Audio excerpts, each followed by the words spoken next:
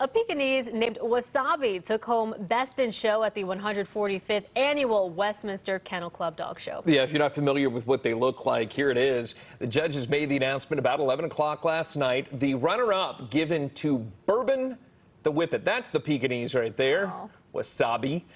For the first time since 1877, the dog show was outside of New York's Madison Square Garden. It was relocated because of the pandemic. Look at all that hair.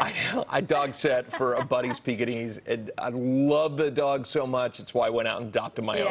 Yeah, Oh. so they have a special place for me.